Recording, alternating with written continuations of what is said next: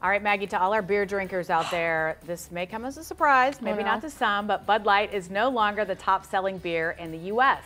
That's because Modelo Especial took over the top spot last month. Oh my goodness. All right, so according to an analysis of Nielsen data by consulting firm Bump Williams, Modelo represented more than 8% of retail store beer sales in 4 weeks ending on June 3rd. Wow, Bud Light was just above 7%. Well, the drop in sales coincides with Bud Light teaming up with transgender influencer Dylan Mulvaney.